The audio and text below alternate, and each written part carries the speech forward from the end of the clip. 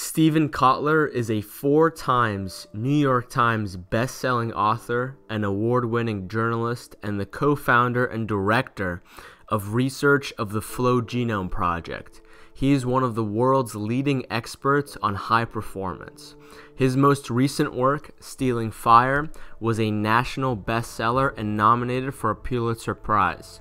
He documents an underground revolution in peak performance that is rapidly going mainstream, fueling a trillion-dollar economy and forcing us to rethink how we lead more satisfying, productive, and meaningful lives. Stephen and I talk about the science of flow, how one can get into flow, as well as what the future holds with technologies like virtual reality, augmented reality, and biofeedback. Enjoy. All right, so Stephen, the first question I usually ask my guests is, how do you spend your time here on planet Earth? Oh, wow. Writing, researching, playing with dogs, and hurling myself down mountains at high speeds. Wow, that's quite the answer. So Stephen, so I became aware of you after hearing your interview with Jason Silva and Joe Rogan, and I read your book, Stealing Fire, and it really just established the internal framework of flow, and it really gave me, almost permission to start picking up these new different things and start getting rid of bad habits. And I think you've started something really big here, Stephen. So thank you very much. Thank you for saying so. That's very nice of you. Awesome. So Stephen, I would love it if, we could start off here with your story. I know that you faced some hardships and you interacted with a surfing board. I love that story. I'd love it if you could share that with my audience. Sure.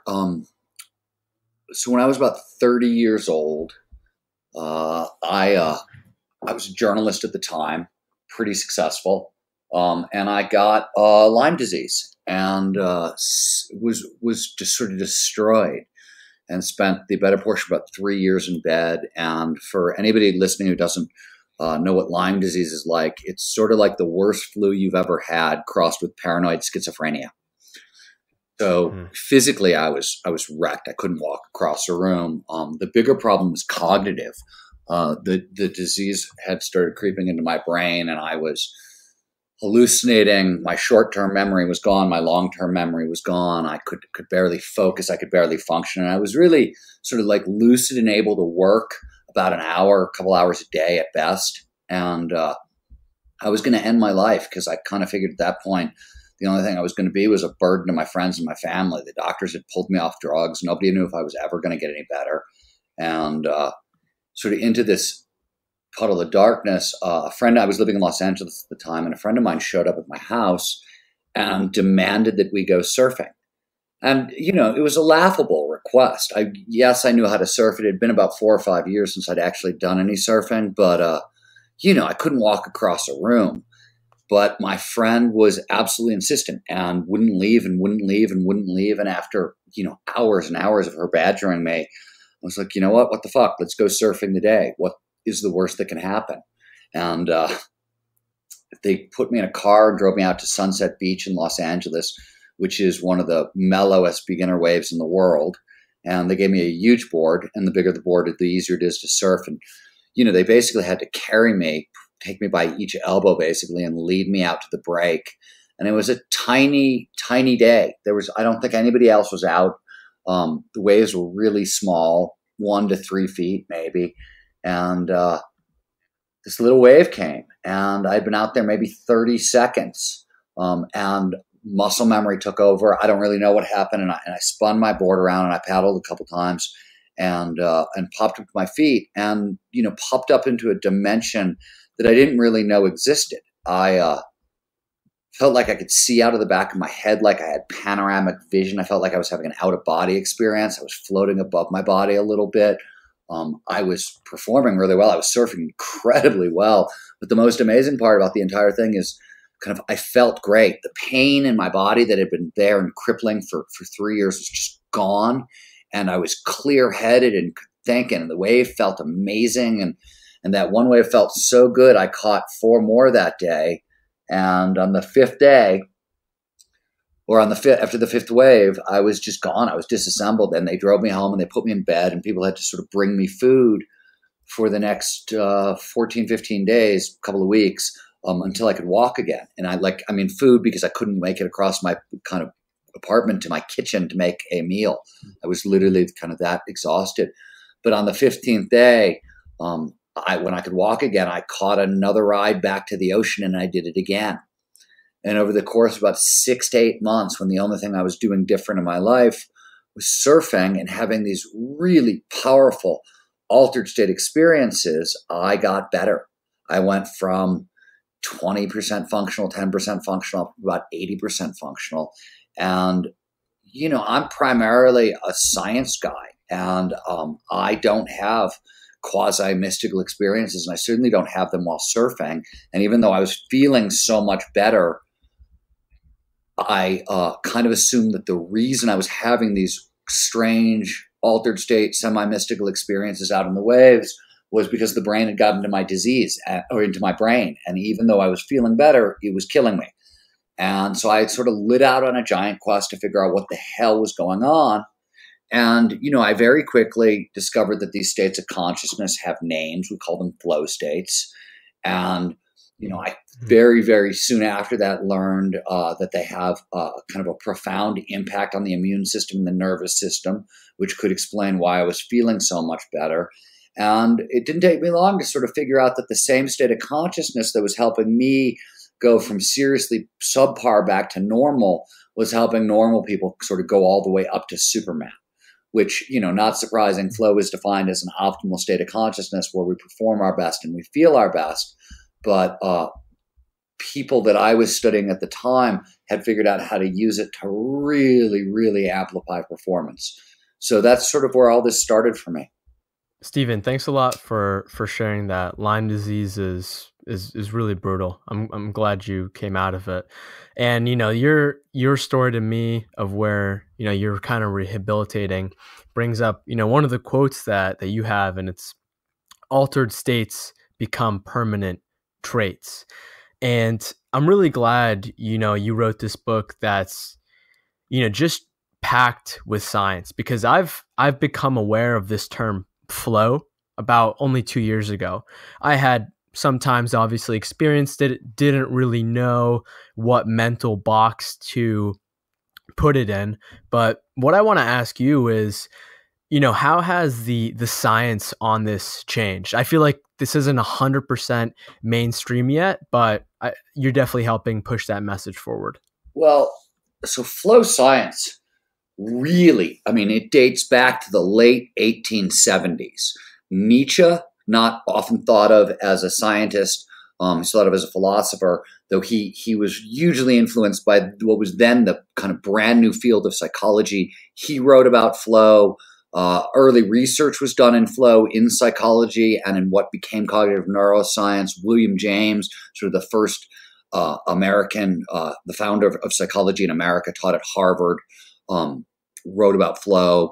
There's a kind of a long history. It really came of age in the 60s and 70s when a guy named Mihai Csikszentmihalyi, who was at the University of Chicago, he was the head of the psychology department. He sort of did some foundational research on the state.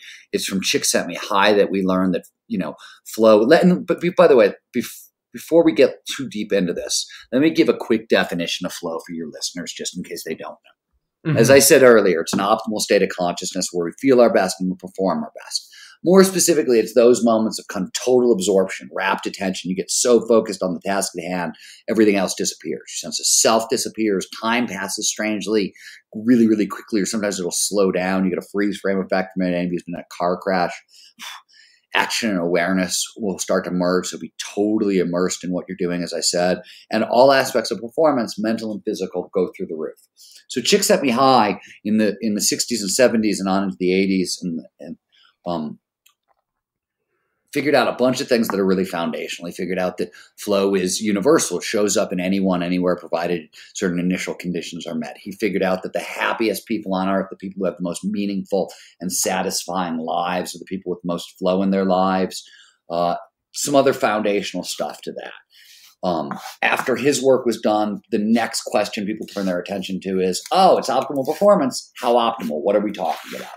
And so for about 20 years, people looked at that and figured out that it's peak performance. It's, underpins major breakthroughs in science and technology, is responsible for tremendous leaps in business, in the arts, in athletics. We have some of the most compelling data, and pretty much every world medal or gold medal, it's pretty much been won. Well, that was world championship and gold medal. I'm still trying to figure out how to speak today. Has a flow state at its heart. So, pretty revolutionary stuff. And then over the past 15 to 20 years, which is much more the stuff that I cover in Stealing Fire, neuroscience has sort of been accelerating very, very quickly. Brain imaging is getting really good or much better. And we've been able to peer under the hood for the very first time and figure out kind of where is flow and where is it coming from. And we've made significant progress. We have a really good understanding of the neural anatomical changes that happen in flow. So which parts of the brain are turning on and off. We have a decent understanding of the neural electricity of the state, kind of brain waves and what it does there. We are starting to get a better handle on the neurochemistry, and we are starting to get our first look at kind of networks, which is, kind of the latest cutting edge of neuroscience is looking at kind of whole networks. So we've got a pretty good picture of flow. There is still a tremendous amount to be learned, like holes in the research you can drive a bus through. But my lab, other people's labs have been really kind of working hard on this. I think there are 4 or 5 kind of major flow research programs around the world at this point. Hundreds of people who are now sort of getting PhDs are looking at it. It's become it's getting a lot of attention lately.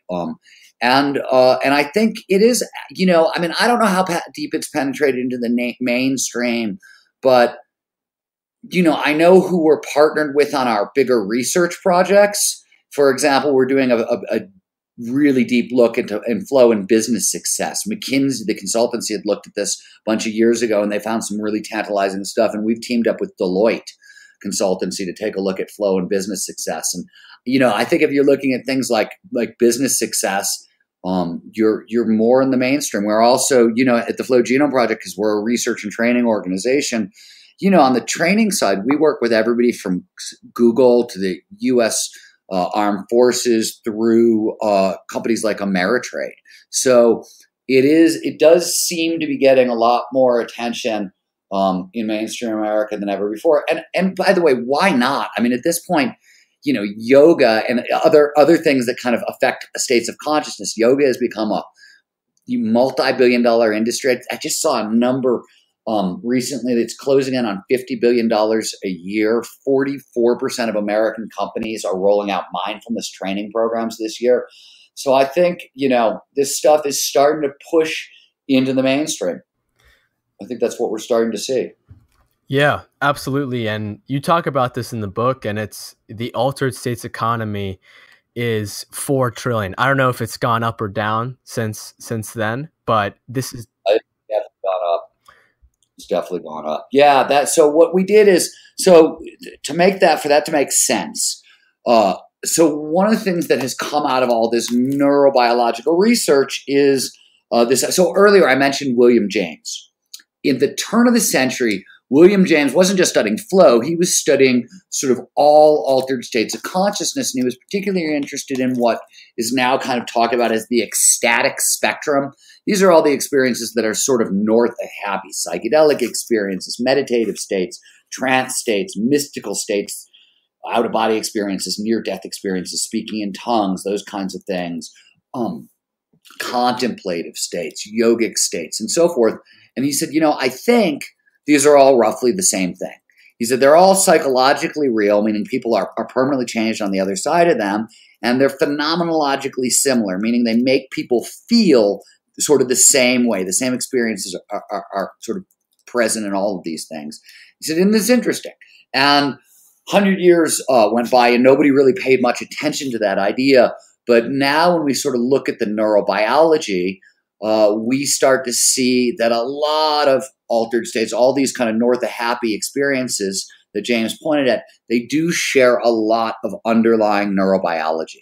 So the state of awe is sort of similar to the state of flow, which is sort of similar to MDMA or marijuana, or et cetera, et cetera, et cetera. And as a result, one of the things we decided to do is we decided to see how much money people spend around the globe seeking these experiences. Now, mind you, some of this is really conscious and some of it is just unconscious addictive behavior. So this is not all positive at all, but we just wanted to put a number on it. And that number is $4 trillion a year, which is 1/16 of the global economy being spent pursuing states of consciousness very similar to flow or flow.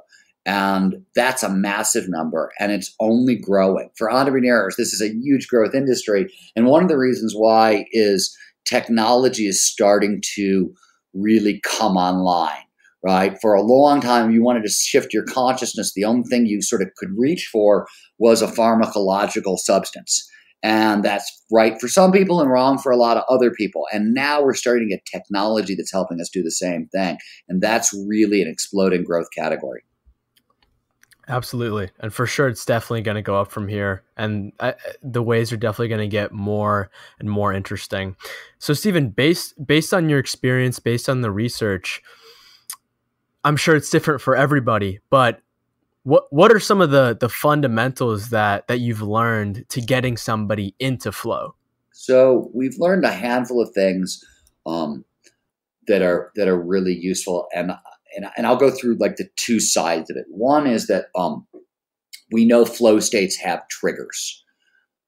There are normally I say there are 20 triggers. That number goes up every time, and I've been sort of working my way through the papers of an Australian researcher named Christian Swan, and he may have uncovered a bunch of flow triggers that we haven't seen before, but we know of 20 of them.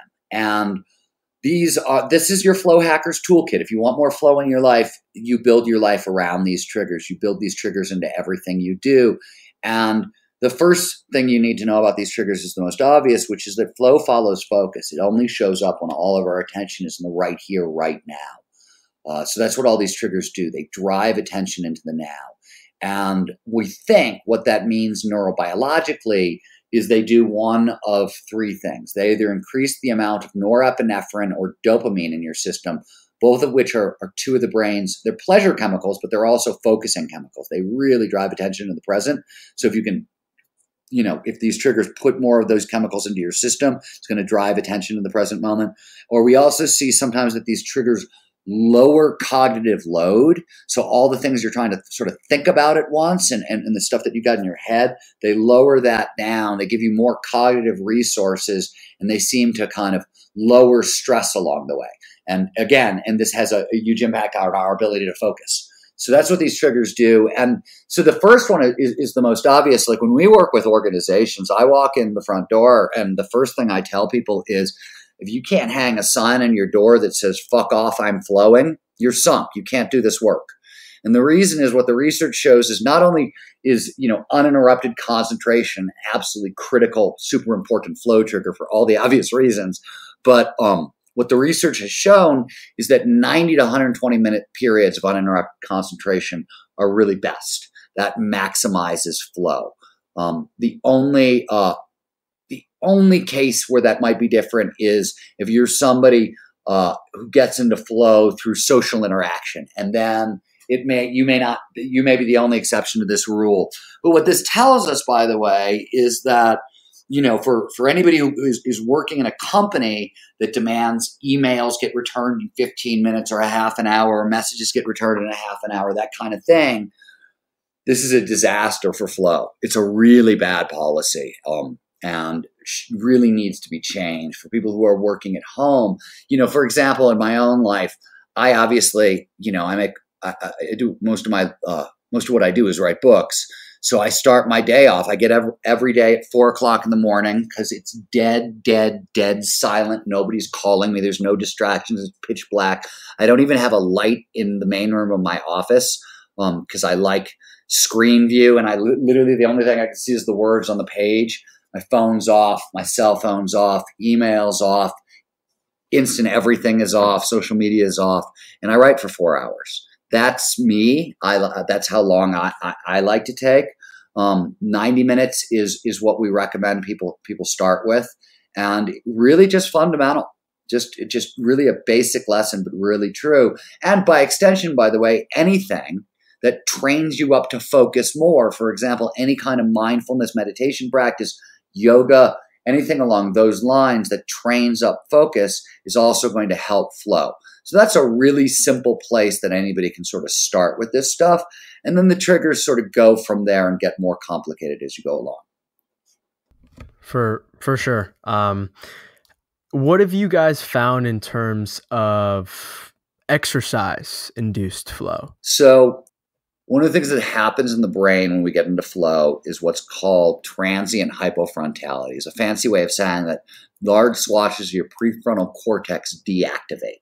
This is why time passes so strangely in flow, because time's actually a calculation performed all over your prefrontal cortex, and as parts of it start to wink out as you move deeper into flow, you can't perform this calculation. You can't separate past from present, future kind of thing. This happens automatically with exercise. So you have what's known as exercise-induced transient hypofrontality. You've had this experience. 20 minutes into a workout or a hike or whatever, it gets quiet upstairs, right? A little more space in your head. That's what that is.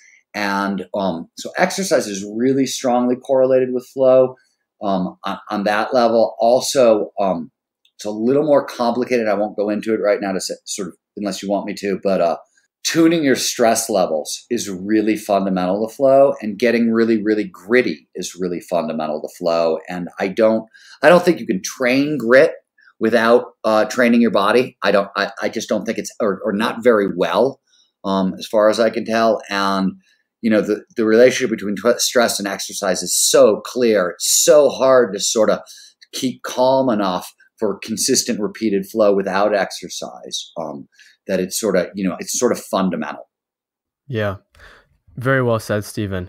And I was curious about this. How do different chemicals, like maybe coffee, caffeine, maybe for different people, does alcohol, cannabis? I know you talked a lot about psychedelics in your book, but can somebody almost put themselves or help facilitate or make that flow state deeper by drinking a cup of coffee? I think coffee helps for sure. Some people like nicotine as well.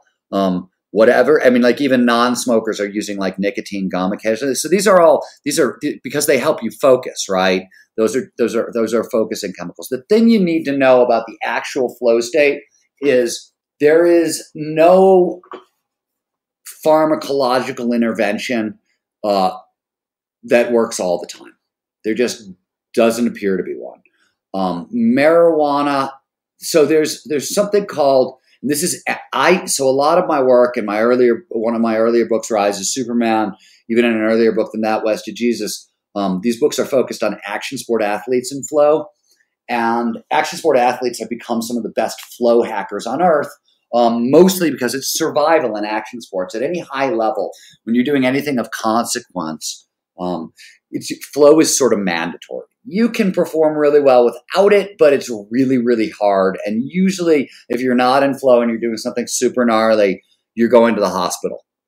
And so they've gotten very good at putting themselves in flow. And one of the things you see in action sports is people talk about what's called the hippie speedball, which is a cup of coffee and a bong hit and then going skiing or something like that. And the actual order matters. And the order seems to be about 20, 25 minutes of exercise till you get that transient hypofrontality we talked about earlier. It gets quiet upstairs. And then coffee and marijuana. And one of the reasons is, and the marijuana has to be sativa. So it's got to have some dopamine on the front end of the marijuana high. Sativa and indica are different that way. And the combination mimics, we believe, the neurobiology of a flow state somewhat closely. So that for people who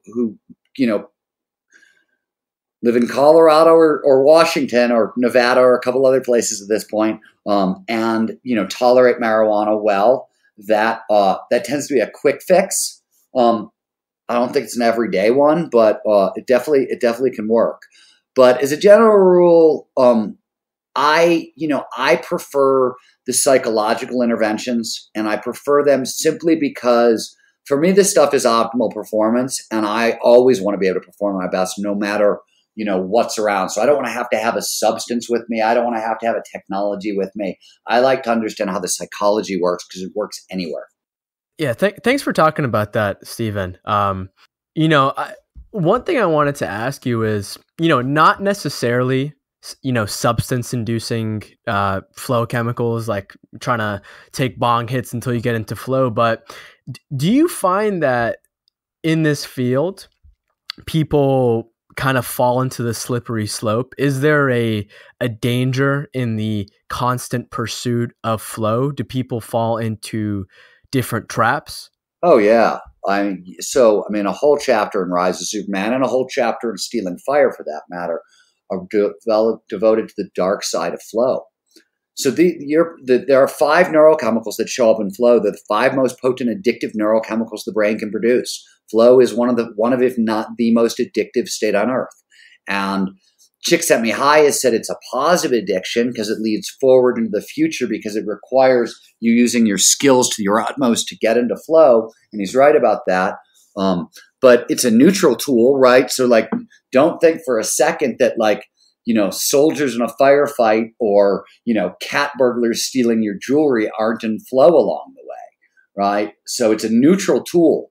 It can be used for good or for evil, and it's very addictive. We always like to point out that this is big boy stuff. This is not like self-help. Self-help, if you can get a kind of persistent change over 3 months, that's a 5% improvement in your life, that's a big deal. Flow, and this is going by everybody's numbers, not just my research, but stuff done at Harvard, stuff done at the Department of Defense, on and on and on. Flow, can amplify creativity 200, 300, 400%. It can pump up learning rates.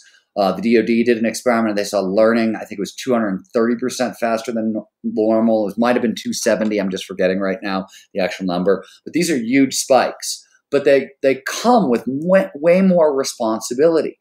Flow is a grabby state, and it can there's all kinds of perils. One is that, and you see this a lot in kind of the spiritual community, people become bliss junkies. They think flow is how life is supposed to be, and I'm not going to do anything if it's not that flowy and easy and moving. And that's just total crap. That's a disaster, and essentially another excuse for laziness. And it really won't get you into flow at all. Trying to live a flowy life will not get you into flow because you're trying to be mellow and relaxed and you're not paying enough attention. So in action sports, for example, the easiest way on a mountain bike I know of to go to the hospital is to get on a mountain bike and say, oh, I'm going to have a flowy ride. Because what ends up happening is you're fighting for something that's mellow, and it's a really violent sport, and you have to attack it to get the amount of focus you need. And that may be, by the way, we don't know this for sure, but one of the early big kind of thinkers about the neurobiology of flow was a guy named Greg Burns, still is a great researcher. He's at Emory, and he argued that there might be testosterone at the front end of a flow state.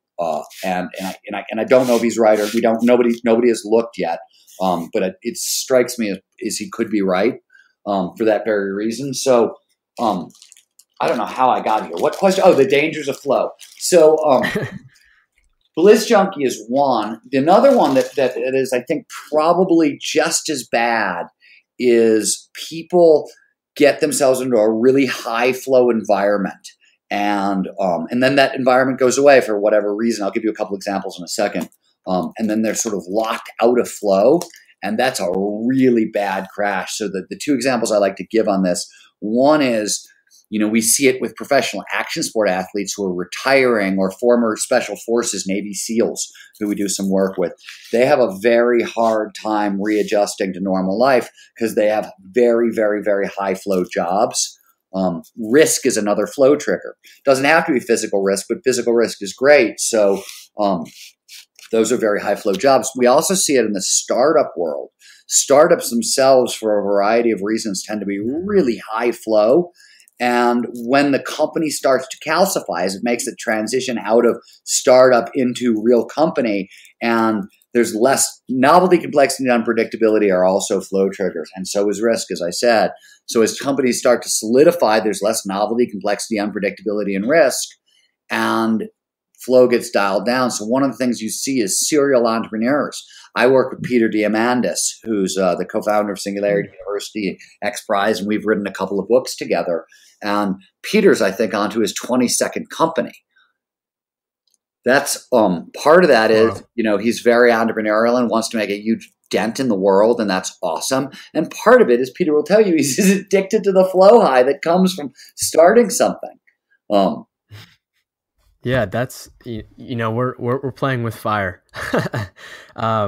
Stephen, well, it's you are and you aren't, because let me argue the other side of this equation for 1 second, though, because you are playing with fire. But the point, and this is why we wrote Stealing Fire and called it Stealing Fire, is I don't think we have a choice, and I'll give you 2 reasons. One, at a just simple business level. So I said earlier that McKinsey did some really tantalizing flow and business research. They found that top executives in flow report being 500% more productive in flow. That's a massive uptick in productivity. And, my organization, a lot of other organizations are training companies how to do this. So from a market economics standpoint, if company X is trained up in flow and everybody's 500% more productive a little bit of the time, not even all the time, just a little bit of the time, you're going to get a huge difference. So McKinsey also figured that if they could get a 5% overall boost or 15% overall boost in flow in the workplace, overall workplace productivity across the boards would double. Just to give you an example, we did a 6-week joint learning exercise with Google not too long ago.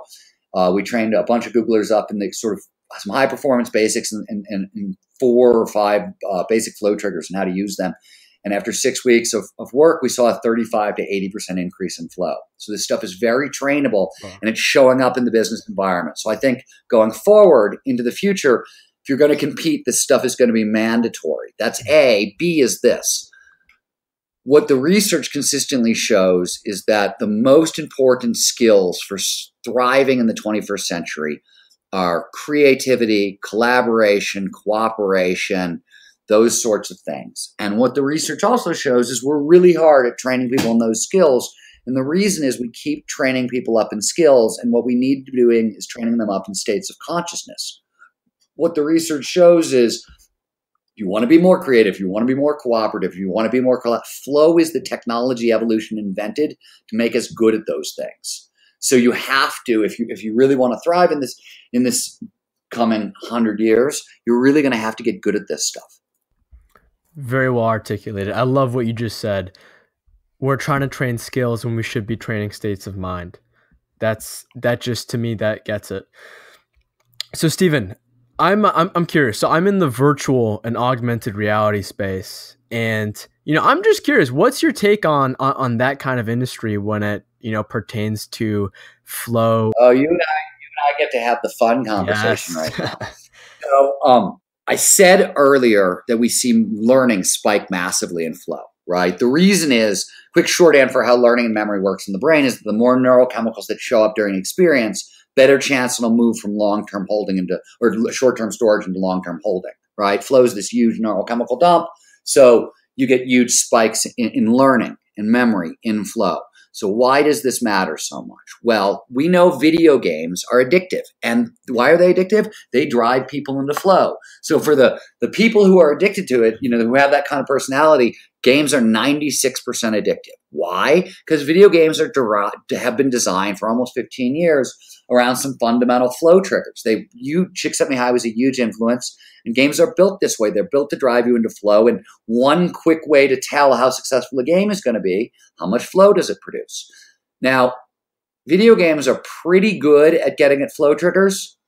VR is excellent. So here's the killer app. This is the big dream. The big dream is an immersive virtual learning environment that is built around fundamental flow triggers with an AI layer that allows it to be individually customized to each student. So you get self-directed learning, right, which produces much better results in a, fully distributed. Obviously, it's virtual, so all you need to do is own the goggles, basically, in a computer. Totally distributed. You don't have to build any more physical schools. Individually customized, right, to dominant, learning types and strategies and interests and all that stuff. Huge boost in learning. And it's a high flow environment, so you're massively amping up learning rates. That, to me, is the killer app. That's one. We are a ways away from that for a lot of technical reasons that have little to do with virtual reality and more to do with flow stuff that has to get worked out before we can start building that at a really deep, great level. But we're at the front end of a research project that's going to, solve some of that. And I think, that system done really well is 3 to 5 years away if somebody wants to put that money into it. Yeah, for sure. I've tried out a bunch of different virtual reality simulations, and for some of the good ones out there, I'll just be in there for like an hour and my brain just complete flow, and I'll take off the headset after. I'll be like, wait, what just happened? And it makes me think like, what's this going to be? Yeah. So now let's talk about the dark side of everything I just said. Okay. So the upside is the learning environment. The dark side, and you know this, right? I mean, people are already checking into the matrix via video games and dying, right? And not coming out, right? We've got people there was that kid who died of starvation in Korea not too long ago from, not able to jack himself out of the matrix. And VR, because it's going to be a much flowier environment, right? It's going to be a much more addictive environment. And, the upside is accelerated learning environments. The downside is more people are going to check themselves into the matrix and not come back. Yeah, for sure. And then you start, combining other forces like, pornography. You start to add in, maybe like cannabis, some different things in there, and you have a really, really powerful. Oh, yeah. No, you got it right. Yeah, no, you got to, I mean, like, where we are going with the combination of new psychedelics, new virtual reality technologies, new brain hacking stuff, right? Because your VR device is going to have EEG built into it very quickly and things along those lines, right? So we're gonna have the full complement of tools at our disposal, and nothing in evolution shaped our brain to be prepared to deal with that. Yeah, 100%. That was very well said. So, Stephen, I know this is a pretty open-ended question, and I know you're not a genie, but what do you think the world is going to look like 10 years from now? Well, that's interesting. I just finished a near-term future thriller novel, my first novel in about 20 years, that is set in like 2023 to 2025, right in there. I didn't think 10 years out, and the main reason I didn't think 10 years out, I didn't want to go quite that far, is I think it's very hard to, it's very hard for me to predict blockchain and cryptocurrencies and the massive impact they're going to have, and VR. I think those things are very hard to predict in terms of how they're going to really shape the world. One of the things, it's going to be a lot smaller. Flying cars are, I'm writing a new book with Peter Diamandis, so we're, talking about all the technology that's rolling out right now. I just, finished a chapter on quantum computing, which is, now available to all of us via like user-friendly interfaces on the internet, which is insane. You can play with a quantum computer right now through the internet. Every cell phone on the market now comes complete with an AI chip built in. They're neural net ready. So I don't know what it's going to look like. I really, in 10 years, I really don't. The only thing that I hope is that we spend the next 10 years paying a lot more attention to the environment. I love that answer, Stephen. So to start wrapping things up here, Stephen, I'm a pretty young guy, and for somebody such as yourself that's faced some adversity, came back, and you're sharing the wisdom that you've learned in the places that you've been with the people you've been, and you're bringing it to the mainstream, the people. What advice would you give to young adults, college students that are living today in 2018? So I don't know. I mean, I'm famous for saying this, but I always point out that there's only a handful of things we know for sure. You know for sure you get one shot at this life, and you know for sure you're going to spend about a third of it asleep. So I sort of think what you choose to do with the remaining 2/3 is the only question that matters. And, I fundamentally think I've got one filter for people. Is the planet better with you on it or with you off of it? I came to build cathedrals. That's what I came to do. I think everybody should do the same. That's what work your cockadoodle guts out. And by the way, that's the other bit of advice. You have no idea how hard work really is. I didn't when I was that age. I just had no idea what the phrase hard work actually meant. I heard somebody told me recently that a good definition of hard work is the work that begins after you think all the hard work is done. But that was pretty good. I mean, and that's the one thing that I like. The thing that I wish somebody had explained to me when I was younger. And I'm hesitant to say this because I had an absolute amazing time in my 20s and 30s not listening to this advice exactly, but I definitely think that the real secret to life is that smart hard work pays compound interest, and it's invisible. It's invisible for years and years and years and years and decades sometimes. But if you do something, anything, whatever it is, every day, get a little bit better, work at it, push at it, make sure it's lined up, that all your motivations are stacked around this. So it's your purpose, it's your passion, it's the thing you're doing. Do that for years on end. The compound interest on the back end is the most rewarding thing. Stuart Brand recently said, and I think he's right, and I think he's also one of the smarter guys on the planet. He said, I think the only sustainable reward is pride in one's work, which I thought was really interesting. And that's the kind of thing that comes, it's compound interest. It comes a little bit at a time over a really long time. And that's really hard to see, I think, when you're young. And I certainly didn't. It took me a really long time to see that. Beautiful answer. I love the intellectual humility. Stephen, I have to ask you this question. So as a successful author to an aspiring author, what are the most important things that you've learned about packaging a book, an idea, and sending it out into the world? Tell me a little bit more about the idea. I'm not trying to be difficult. I mean, how cutting edge, how controversial, how those things matter, I think. But okay, let me give a general idea, general example that I love. One, I always tell people, and nobody ever wants to believe me, and then they get into it and they realize that I'm right, that it's true advice. The job of writing a book is only half done when the book is done. The marketing is the other half. And to me, it's the awful half. It's really hard. I do not like selling myself. It makes me very uncomfortable. I've never had a good time with it. But I've also run some of the biggest and some of the more successful book marketing campaigns ever. So I've done it. I've had to, bring other people in so I could watch how they did it and then try to do it in my own way.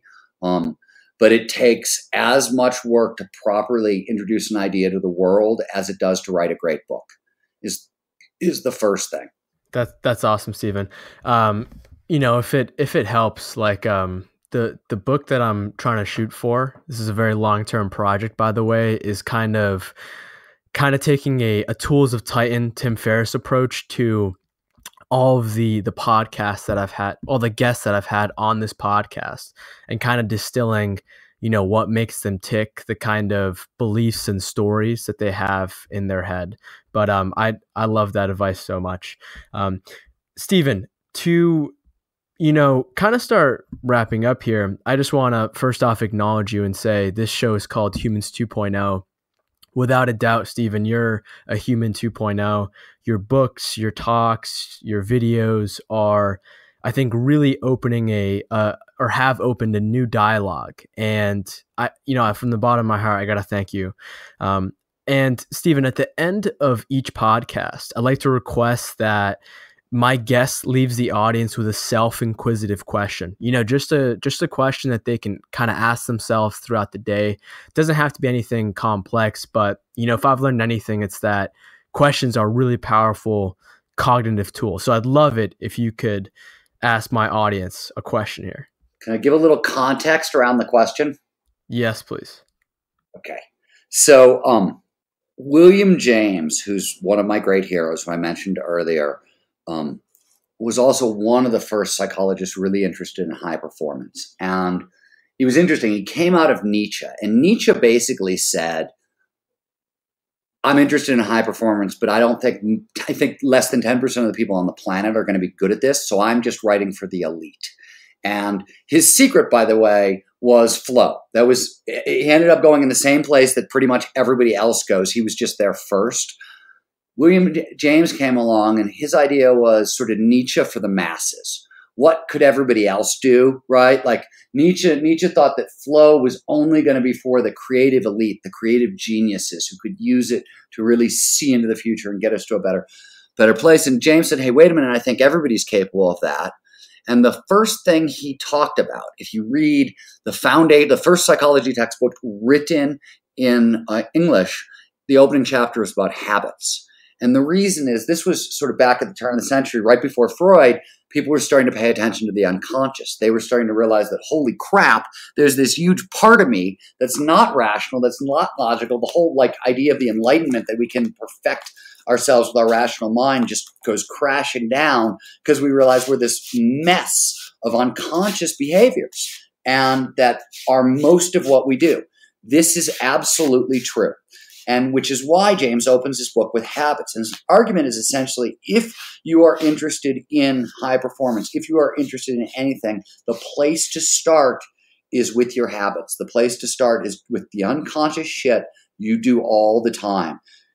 Better habits lead to, better people, right? So what is the famous, the very famous quote, it was William James sort of paraphrasing Aristotle. Hold on one second. I'll dig it up for you. Because my question to people is, what are your habits? That's my question to people. And the reason for this, if I can find this in my quote file, is this. So this is William James paraphrasing Aristotle. Sow an action and you reap a habit. Sow a habit and you reap a character. Sow a character and you reap a destiny. And I think that's very true. And I think the question to ask yourself is, what are your habits? What are you doing automatically, unconsciously? And how do you change those to make them work for you? Get your biology to work for you instead of against you. So that's my question. 100%. That was so amazing. Right on. So Stephen, all the links will be down below to your website, all your social media networks. Is there anything that are there any networks you prefer? Is there anything that you want people to check out? Yeah, the thing that you really want to check out is if you go to stephenkotler.com, you can download The Habit of Ferocity for free. You sign up for my email newsletter. I don't bombard you. It's 2 emails a month. One is a high performance tip, and one is sort of a roundup of really cool shit. And you get a free 90-page peak performance primer called The Habit of Ferocity that is everything I talked about flow and a whole lot more that's there for the taking. That's fantastic. Steven, thank you so much for coming on. This was a real pleasure. This is like one of those podcast episodes where I'm going to listen to like 30 times and get something different out each time. Thank you everyone out there for listening. This has been your host, Mark Metry.